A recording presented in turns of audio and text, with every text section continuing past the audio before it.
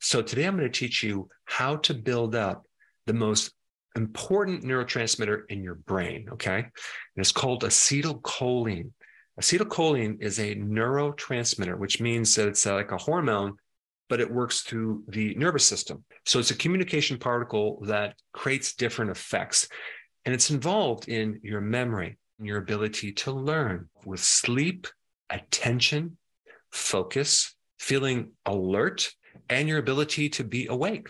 So you can imagine if you're deficient in acetylcholine, you're going to have a lot of issues. And acetylcholine is the main neurotransmitter of the parasympathetic nervous system, which is all about rest and digest. It's a neurotransmitter that works through the vagus nerve that innervates a lot of different visceral organs. And visceral organs are all the organs in the cavity in your stomach and your chest. And the anticholinergic drugs, like medications to control your bladder, medications for Parkinson's disease, and COPD, all have side effects of a loss of memory, probably because they create a deficiency in acetylcholine. And I remember my mother-in-law, unfortunately, she had dementia and she passed away, but I do remember her being on a bladder medication. And I always wondered how much that contributed to her dementia. But unfortunately, when people get on several medications, you don't know what is causing what anymore. There's also several conditions that you need to be aware of that nearly always have lowered acetylcholine: autism, Alzheimer's and dementia, MS, and Parkinson's disease. Let me go through all the things that can increase acetylcholine in your brain, okay? As far as food goes, right? You want to eat foods high in choline, which is a precursor for acetylcholine. And the food that has the most choline is egg yolks. Okay, so this is another reason why you should be eating eggs. I consume a lot of eggs. I probably consume 3 to 4 eggs every single day.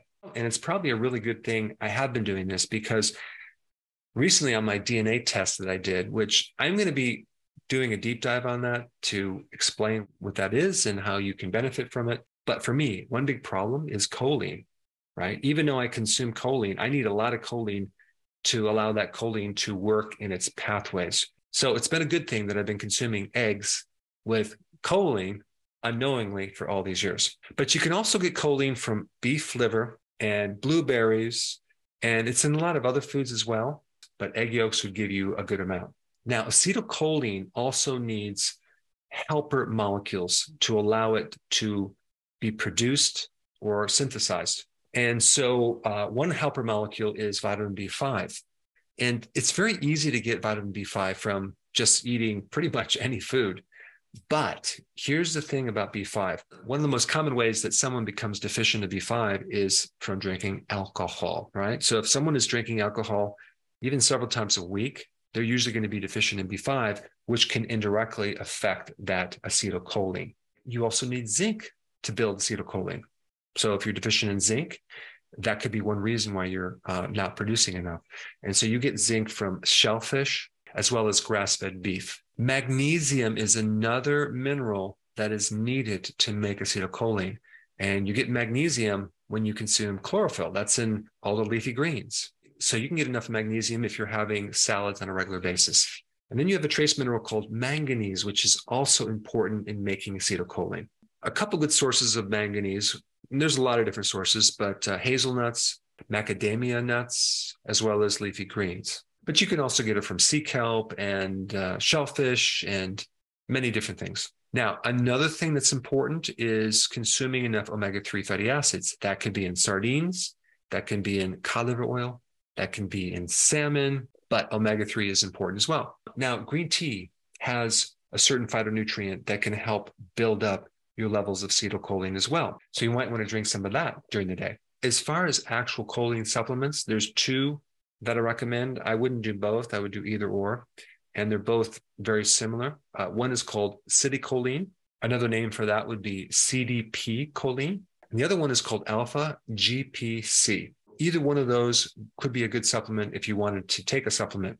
Now, believe it or not, drinking coffee can help raise your acetylcholine levels. Getting enough sleep because you have enough melatonin can also build up your levels of acetylcholine.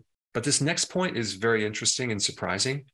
Insulin increases your acetylcholine. Now, I know what you're saying, Dr. Berg, am I supposed to start eating all these carbs to get insulin? No. All you want is a natural amount of insulin that your body produces when you don't consume carbs. You see, when you eat carbs over a period of time, you develop insulin resistance, and that creates a deficiency of insulin, especially in your brain. This is why the cells die, because they're not able to get the fuel that's dependent on that insulin. So eating more carbs, okay, creates a compensation that literally starves your cells of insulin. Since we're on the topic of brain power, if you haven't seen this video on the brain, that's the next one you should check out. I put it up right here.